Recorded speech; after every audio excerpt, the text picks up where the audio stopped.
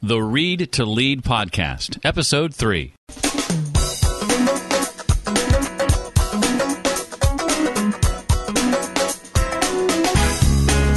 45 million people are going to iTunes every single month searching for content to fill their rides, to fill their workouts. Why not reach that demographic? Welcome to the Read to Lead podcast with Jeff Brown. Jeff believes that if you desire to achieve true success in business and in life, then consistent and intentional reading is a must. The Read to Lead podcast will not only help you narrow this ever-important reading list, but also bring you key insights and valuable feedback from some of today's most successful and inspiring authors. And now, here's Jeff. Hi, and welcome to Episode 3 of the Read to Lead podcast. I am your host, Jeff Brown. Our guest today, John Lee Dumas, who is host of the Entrepreneur on Fire podcast, and we'll talk with him in just a moment about why you might want to think about, regardless of your business or industry, launching a podcast and what benefits that could provide for you and your company. But first, this episode is brought to you by Get Abstract. Get Abstract summarizes business books, making their subscribers, people like you, the best read, most expert players on the business scene today. Now, their mission is to provide executives worldwide with the best in business knowledge. They deliver concise, 5-page summaries of the latest, sharpest, and most relevant books in 7 different languages. And their clients include Microsoft, Citicorp, Daimler Chrysler. In fact, 20% of the Fortune 500, they have no affiliation with any one publishing house, which means they work independently for you. Get Abstract is designed to fit your busy lifestyle. That way, you can get the knowledge you need when you need it. Get more knowledge in less time and start making smarter decisions right now. You can subscribe now to Get Abstract book summaries at readtoleadpodcast.com/summary. That's readtoleadpodcast.com/summary. I am very excited for you to hear from John Lee Dumas today. John is the founder and host of Entrepreneur on Fire. It's a podcast that interviews today's most inspiring and successful entrepreneurs. And the cool part is John does this every day of the week. It is a top-ranked business podcast with over 250,000 unique downloads a month in over 145 countries, and his lineup, in case you don't know, has included Barbara Corcoran from Shark Tank, author Seth Godin, one of my favorites, Tim Ferriss, Gary Vaynerchuk, Guy Kawasaki, and hundreds more. I think you're in the 250 range now with your show. All that happens at eofire.com because even after a year of doing this, or nearly a year of doing this, John cannot spell entrepreneur. So eofire.com. Welcome to the show, John. Thanks, Jeff. I'm glad to be here. It's important to note for our listeners that we're actually recording this on the 4th of July, and I would be remiss if I didn't, from the bottom of my heart, thank you for your service to our country. Jeff, thank you for that. I do appreciate the appreciation. I'm now a reserve captain in the U.S. Army, so let me continue to pass that thanks forward to those active duty soldiers that are continuing to serve. John, for those that may not know, catch us up on where you've come from, starting with, say, maybe spring of last year, or further back, if you want to go further back, to today, and how you got there. Sure, yeah. I'll go a little further back for about 30 seconds just to give a little perspective. But when I graduated, I was commissioned as an officer back in 2002. So I spent 4 years active duty, which did include 13 months in Iraq. Then I entered the reserves at 26 and in 2006. And I tried a bunch of different things. I tried commercial real estate. I was a corporate in corporate finance for John Hancock. I was with a tech startup for a little while. So I really did a bunch of things in a lot of different areas, and it was a lot of fun. But just about springtime last year, I was in my car driving to work, like so many listeners are doing right now. And I had an aha moment because I loved listening to podcasts while I was driving. And my favorite podcasters came out with great shows, but just once a week, Jeff. And it was not enough for me because I, again, was driving to work 5 days a week. I was hitting the gym 4 to 5 times a week. And I loved listening to podcasts on the treadmill, on the elliptical machine, what have you. So I had that little lightning bulb that went off and said, you know what? There needs to be a 7-day-a-week podcast that interviews today's most inspiring and successful entrepreneurs. That is the day that Entrepreneur on Fire was born, and I haven't looked back since.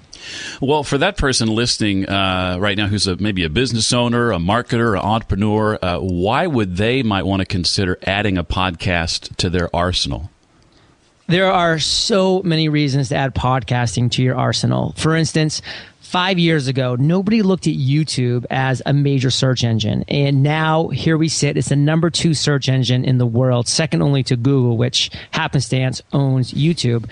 I was just at Social Media Marketing World here in San Diego in April, where Michael Stelzner, the CEO and founder of Social Media Examiner, stands up in front of 1,100 people as the keynote speaker and says, podcasting, bar nothing in our study, is the hottest thing in 2013. 45 million people are going to iTunes every single month searching for content, free content to fill their rides, to fill their workouts. Why not be there as well? Why not reach that demographic? Look at Entrepreneur on Fire. I reach over 250,000 people every single month in over 145 countries, all because I'm in iTunes. And the barrier is low, but it's high enough where many people are not taking that leap. It's so easy to create a blog. So millions of people are doing that every single month. Right. It's a little more difficult to create a podcast. So hundreds of people are doing that every month. And that's a huge differentiator, Jeff. And when you have a podcast, to specifically answer your question, you develop authority in your niche, you establish an intimate connection with your listeners, and you just are reaching a different demographic of people that like to consume audio. And that's huge because those are your clients as well. And would you say now with this podcast as sort of the foundation of your launching pad, is it safe to say that has opened up new doors for you and allowed you to do things that you wouldn't be able to do or wouldn't have been able to do without the podcast? 100%. Entrepreneur on Fire is a great case study because that's all I started with was a podcast. I wasn't like a Chris Brogan who had an amazing platform before he went and started his podcast, The Human Business Way, in January.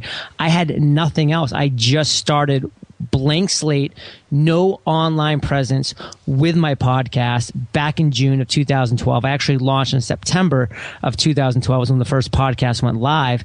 And so you can see how quickly things have gone since then in a very positive way. And so everything that I've developed in my business, Entrepreneur on Fire LLC, is a direct result of my podcast. And you, if I'm not mistaken, you had like 40 interviews or something like that in the can before you went live. Is that right? That's exactly right, Jeff. I call it my summer of fire. I literally decided to launch Entrepreneur on Fire. I had no idea how to do a podcast. I knew how to listen to a podcast, but I had no further ideas than that. So I reached out. I got a coach, Jamie Tardy, the eventual millionaire. Wasn't cheap, but she was incredibly valuable because she had the experience. She took me down to Blog World in New York City, June 2012. I got introduced to Pat Flynn, Derek Halpern, Adam Baker, and others. And I was able to take those people that I met, shook their hands, asked them to be on the show. They said yes, and use that as social proof to, over that summer of fire, to get 40 interviews lined up and completed. So when I launched September of 2012, I could keep that daily show going.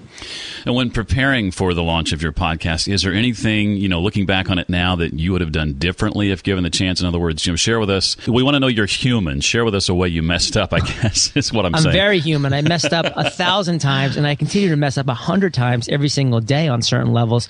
And the biggest thing that I messed up on with Entrepreneur on Fire was I didn't launch sooner. I kept pushing that launch date back and back and back because I thought I need to get better. I need to have more interviews. Well, guess what? You're never going to be good enough in your mind. You're never going to be better. You're never going to have enough interviews in the can to make you feel comfortable. Nothing is ever going to be satisfied. So I kept pushing it back from August 15th to September 1st to September 15th.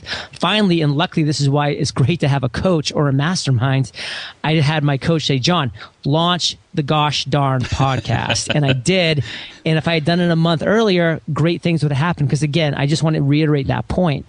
You're never going to be good enough in your mind. You're never going to be where you want to be. So you need to start to get better. And so I wish I had started earlier. If you could narrow it down, what's maybe the one accomplishment from the last year related to your podcast that you're most proud of?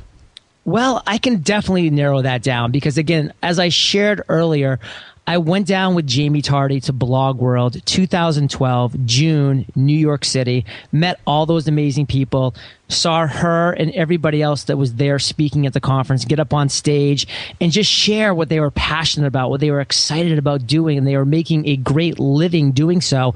And this whole new world was opened up to me. I'm like, wow, I am so in awe of these people that they've broken away from their chains and they've burst onto the scene by doing something that they love and they're making a living off of it. I always was searching for that passion that I could grab onto, and I never had found it until Entrepreneur on Fire. And so my proudest moment, Jeff, was 6 months later from that point, and only 3 months after I launched my podcast. Because of the success, I was asked to speak at the following New Media Expo by Blog World in January 2013 in Las Vegas, and to be up on stage after just 6 months having my world open to it, and then 6 months later being on stage speaking to people was amazing. I bet that was a lot of fun. So much fun. You hinted at mastermind groups a moment ago. I recently started one with some trusted friends. Share, if you would, with what I affectionately call, and I borrowed this from you, the Read to Lead Nation, how you define a mastermind group and why you think participating in one is so important. Well, for the listeners, I always refer to my listeners as Fire Nation. So that's what Jeff's referring to when he says the word nation, which is not trademarked. So I'm really happy to use it. I borrowed it from somebody else, I'm sure, but I love it. And I definitely am glad you're using it as well, Jeff. But I could not be more of a proponent for masterminds. And I can tell you specifically why. When I first launched, again, I got that one-on-one coach, which was incredibly powerful. I also immediately joined a mastermind of my own called the Podcast Mastermind, and Cliff Ravenscraft was running that. And that was incredibly valuable, and I really enjoyed that. And it was that support that I needed. It was that motivation. It was being held accountable by these people that was so valuable. And for me, you know, now that I have Entrepreneur on Fire and I have such a huge listener base, and I get emails every single day from listeners around the world that are sharing with me what's holding them back and what they're scared of. It was so consistent that they didn't have that support community that was there, that was supporting them, was committed to their success. So because of that, I, like you, Jeff, just launched my own membership masterminds, Fire Nation Elites. And it's just been unbelievable. I thought I was going to start with like 20 people, but I had over 160 applications. And so I've decided to narrow it down, and I've had one-on-one conversations with every single applicant thus far. And we launched just 3 days ago, so July 1st. I know it's August when this is going live, but we launched July 1st with the founding 50 of Fire Nation Elite. And it's just 50 amazing entrepreneurs all committed to each other's success. And we're not leaving anybody behind. We're bringing people on as we go forward, and we want to grow slowly and organically. And we're adding new features as we go. But that's just to reiterate your point. I believe masterminds are critical to everybody's success. Everybody who's an entrepreneur should have a mastermind, whether it is a membership mastermind, whether it's an open and free mastermind, whether it's a meetup.com mastermind, whatever it may be. You should have a group of like-minded people that you talk to consistently. Now, someone listening right now might be going, well, isn't this podcast about talking to authors? We're talking to a podcaster. So let's dig into your book, Podcast Launch. First, what prompted you to write a book on how to launch a podcast? I think I know the answer to this, but I think it needs to be asked. Well, for the exact same reason I launched Fire Nation Elite, honestly, Jeff. And I know that you do this as well. And I always recommend every person that runs a business to do this, and that's listen to your clients, listen to your target market. And I kept getting those same emails over and over again. John, I love your podcast. I think it would be great for my business. How do I do that? And I can't answer that email, obviously, one by one, because that would just literally, I would be doing nothing else. So why not just create an incredible, very low cost resource for all of these people that want to learn how to create a podcast? I can just sit down, which I did over one weekend. I created a 40-page ebook about how to launch a podcast. I poured all of my heart and soul into it, my story, all of my knowledge. And Jeff, I included 15 video tutorials with this book as well, because I wanted people that didn't want to just read how to supposedly tag an MP3, but actually watch me do that so they could just very easily understand the process visually as well as reading. So I combined the two, making it more like a product and a book as well.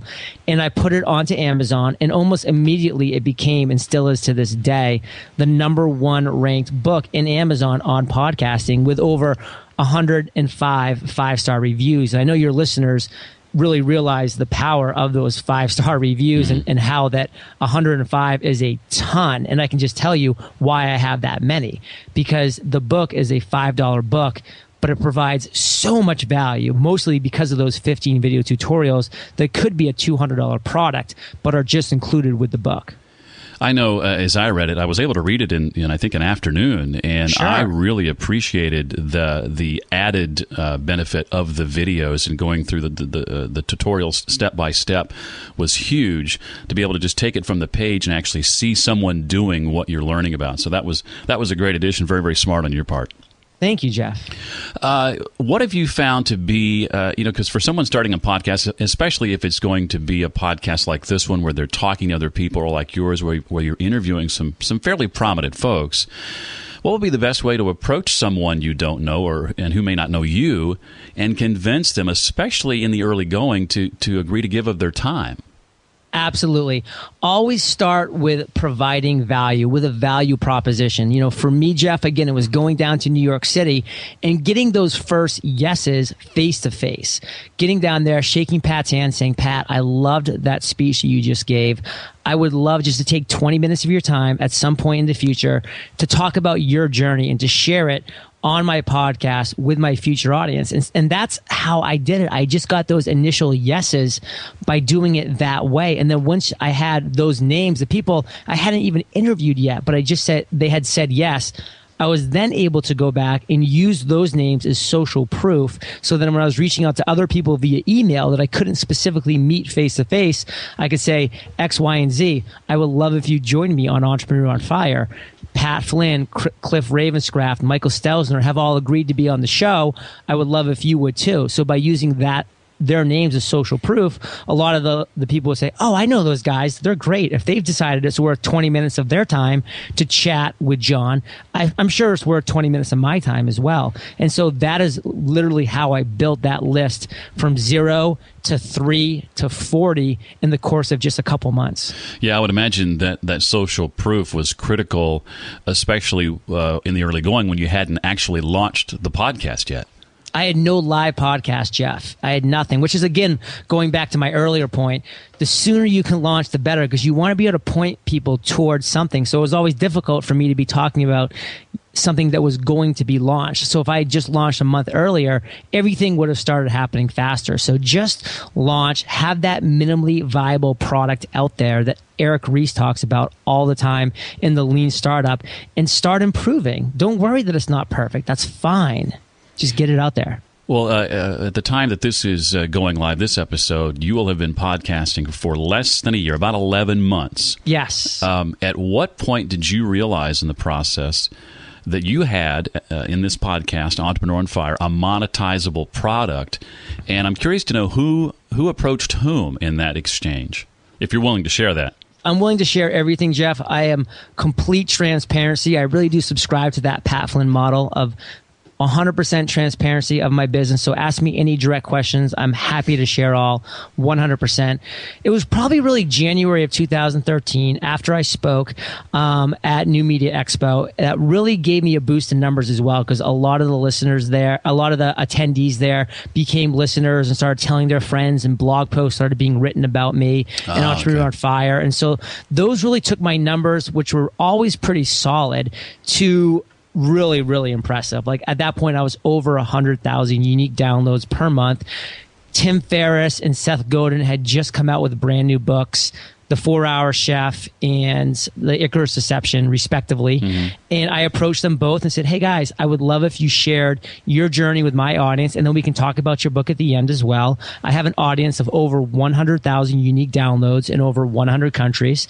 will you spend 20 minutes chatting to my audience? So at that point, Jeff, it made sense for them to take the time to do that. And that's what continued to really spur Entrepreneur on Fire. Because once you have Seth Godin, Tim Ferriss, Gary Vaynerchuk on your podcast, who's going to say no besides Mark Cuban, who keeps saying no? And I'm counting on John Lee Dumas to just shoot my podcast through the roof. Oh, that'll happen. I'm going to share with Fire Nation, Jeff. Awesome.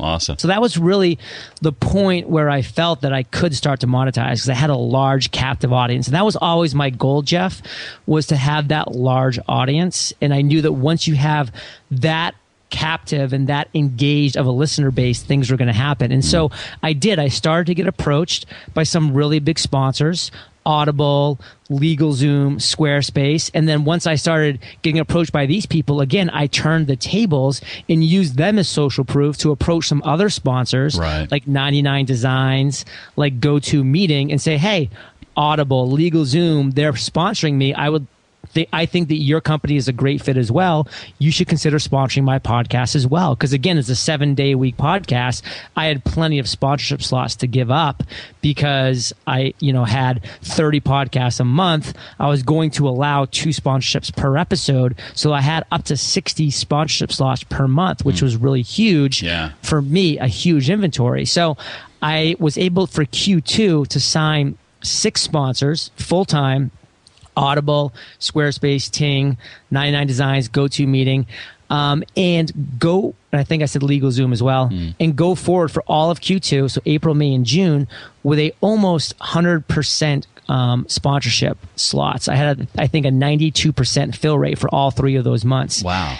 And it's real money, Jeff, because they pay by the download. And so it was coming out to me with the downloads that I was getting to between $250 when I started, but at this point now when we're speaking, it's actually $350 per episode per sponsor. So I was getting between $500 to $600 per episode. And again, I have 30 episodes per month. So if you do the quick math, that's between $15,000 to $20,000 a month in sponsorship revenue alone. And that started 6 months after I launched. That was where I was sitting. Amazing. And so that started my major income stream at that point. And since then, I have definitely opened up other income streams, which we can talk about later. At what point, did I know that I could start monetizing? Yeah. That was the point, Jeff. Well, I know a lot of the entrepreneurs that you interview on your show mention fear a lot of times as that thing that was holding them back from starting. So I'd love to ask you why you think so many of us struggle with fear or self-doubt, and maybe what are some suggestions you'd give us to overcome those fears? I think there's a lot of reasons. I think one is that we're born with it. It's innate, literally, just like we're afraid of height. We're afraid of failure. We're afraid of public speaking because we're afraid of rejection. It's all innate. And so every single person has it. And you mentioned that Seth Godin is one of your favorite authors. And so I'll quote him here in a way, or at least I'll paraphrase him by saying that everybody has that imposter syndrome. Everybody. Seth Godin has the imposter syndrome. Every time when he presses the publish button, he feels like he's a fraud. So to the listeners out there, when you feel like a fraud or you feel like an imposter, guess what? You're not alone. 100% of the people in this world feel that way as well. President Obama feels that way every single time he gets up to address the nation. I promise you. So you just need to realize and accept that. Don't try to overcome it, because you can't. We're humans. We're born with it. Just accept it. Know that everybody else is dealing with it and get over it. So that is the major thing I would say, is that accept the fear. I was at a fair yesterday. I knew with 100% certainty that I was going to be freaked out on a roller coaster ride that I was about to go on. But you know what? I still did it. I'm just picturing you right now with the fear on your face. That's why my throat's a little sore, because I was screaming for about 2 minutes and 37 seconds. Well, one of my favorite Seth Godin quotes, and something that inspired me to get off my rear and do this, was I think it was from Lynchpins, where he says, "Stop waiting to be picked. Pick yourself." Pick yourself. And another thing that I love too, that I think either he said or somebody very similar to him has said, is listen, give yourself permission And that's one thing that, I like to do is, when I lead my mastermind here at Fire Nation Elite, and someone's like, John, I want to do this, but I don't know if I should. I respond back and I say, Jeff, I give you permission to do that. And a lot of times that clicks in their head and they're like, wow, like I don't need, I can give myself permission, or, let's just do this. Let's go. And it works wonders. Well, you've mentioned several already, but what would you say, John, is the greatest leadership lesson you've learned along this process? I think there's a lot. One of my favorite quotes, and we've kind of talked a little bit about quotes. So this is a direct quote, and it's from somebody who I respect a lot, Albert Einstein, who said, "Try not to become a man of success, but rather a man of value." And to me, that's a great leadership quote. And I learned that those traits in the military as well. When I was a captain leading a platoon, or when I was a lieutenant leading a platoon, and then later a captain leading a company of men, that you really truly first need to be valuable. You need to be that example of value. And that's what I try to do at Entrepreneur on Fire, is provide value first and foremost. Success will come, but value to me is the most important thing that I want to provide, and then success will follow. I don't feel like it's a good strategy to try to go out there to be successful and then thinking about providing value second or third down the list. To me, that's not something that's a sustainable business model. So provide true value as a leader, and good things will happen. That reminds me of a future guest that's going to be here on the Read to Lead podcast, Jay Baer of Convince and Convert. He's just come out with Utility. Yes, Utility, and I'm enjoying reading that book right now. And he talks about that same concept, the whole helping versus hyping. And so many businesses get on social media, and it's another megaphone instead of approaching it from a standpoint of being able to help people first. Yeah, one of his quotes in that book, which I loved, was, "There's only 2 letters difference between selling and helping, but it's a world of difference in reality." Yeah, it sure is. Well, speaking of books, one of the questions I like to ask every guest on this show is, what are the books that you're reading or have read maybe in the last couple of years or recently that have had the greatest impact on you, and why?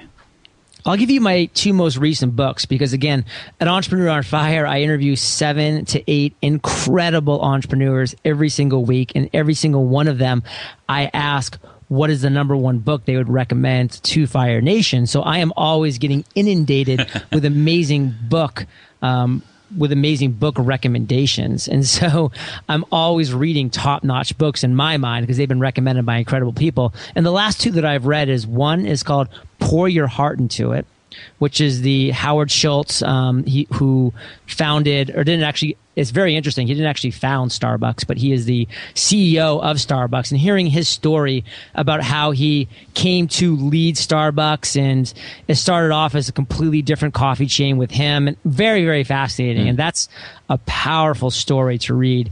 But another one that I really recommend, and I'm recommending to everybody that I can right now because I'm pretty obsessed with it, is called The Slight Edge by Jeff Olson. And that book is all about the long game. It's all about how the little things you do every single day can add up to great things in the end. And I think that's Entrepreneur on Fire is a great example. I was not a good host when I launched back in September of 2012, and I was not good 2 months later, and I was a little okay 4 months later. And every single time I sit down to speak and to interview somebody, I get a little bit better. And that's what this book's all about. To be, you must do. And that's all you can, that's the only way. You're never going to become a good broadcast host. You're never going to become a good author if you don't just do. And one book I've heard you mention on your show and in other interviews that I know you highly recommend is The Compound Effect by Darren Hardy. The compound effect, I found out while reading The Slight Edge. Oh, okay. I found out that The Slight Edge inspired The Compound Effect to be written. Darren Hardy was one of Jeff Olson's first students. And so they're very similar books, but I had never heard of The Slight Edge before until one of my guests recommended it. And then I was reading it and I was like, this guy was talking about how Darren Hardy, the founder of Success Magazine, was one of his first students. And then he went on to read, to write The Compound Effect, because there was a little addendum in the book about, things that have happened since. So he was talking about it after The Compound Effect had already been published. So those are two very similar, very mind-shifting books I recommend highly. Well, John, you've touched on this, but let folks know again where we can find you online. How can they connect with you? And maybe if there's any projects coming up you'd like others to know about, now would be a great time to share those as well.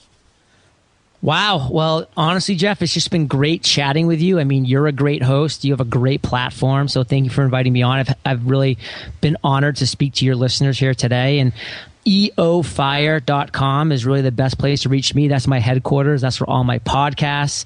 I have a director of content creation here, Kate Erickson, who writes a daily blog at that same website. So every single day, you'll see a show notes page with our podcast. You'll see an amazing blog article for entrepreneurs. It's a really exciting place with a ton of resources. And the thing that we're most passionate about right now, Jeff, is the recent creation and now the growth of FireNationElite.com. That's just where all of our focus is lying besides the podcast. So, I think that if people are interested in a mastermind, they should definitely check yours out. They should find one of their own, or they should check out Fire Nation Elite, because all what it boils down to is you need to be a part of a group of like-minded entrepreneurs. And that's what we're creating. And I'm so glad to hear that it's something that you're creating, because I think that the thought leaders in these spaces right now need to really be spending more time fostering these kind of communities. And I want to make sure everybody, too, knows about and checks out, because I highly recommend the book, Podcast Launch, available via ebook at Amazon.com. Just search Podcast Launch, and it's just $4.99. Well worth the investment. Yeah. Well, thank you so much, John. And I won't say catch on the flip side, because that's how you end your show. But I hope to see you and meet you face to face and shake your hand. I look forward to it too, Jeff. Thanks again. Well, after hearing from John today and the benefits of podcasting, it's probably hard to argue against podcasting for your business. If you enjoyed today's episode, would like to comment or find out about more of the resources and links that we talked about in today's episode, just check out the show notes, readtoleadpodcast.com/003. That's readtoleadpodcast.com/003. I would love it if you could rate the show in iTunes. Let me know a star rating. Is it 5 stars? How about a 1 or 2 sentence review as well? If you have time to do that, that would be great. You'll help new folks discover this content when you do that. And if you give it a 5-star review, I'll mention your name in a future episode as well. To do that, just go to readtoleadpodcast.com/iTunes. That's readtoleadpodcast.com/iTunes. Well, we talked a little bit today about building a podcasting platform. In next week's episode, we'll talk with author and speaker and blogger Jeff Goins, who in very short order built a pretty powerful blogging platform to the point that he had publishers knocking on his door in just 8 months. That and his new book, The In-Between, on the next episode of the Read to Lead podcast. Thanks so much for listening to the Read to Lead podcast. As a subscriber, we challenge you to be more than just a passive listener. Become a vital member of the community. Visit us on the web at readtoleadpodcast.com and chat with other members at facebook.com/readtoleadnation. Until next time, remember, leaders read and readers lead.